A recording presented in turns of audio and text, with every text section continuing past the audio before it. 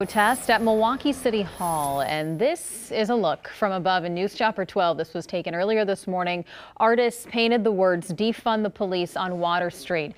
It's a direct message to the people working inside City Hall. Well, basically, we're writing "Defund the Police" because there's too much injustice being done in our city and not enough happening about it actively. So we need change. The group wants money transferred from the police department to educational and social programs.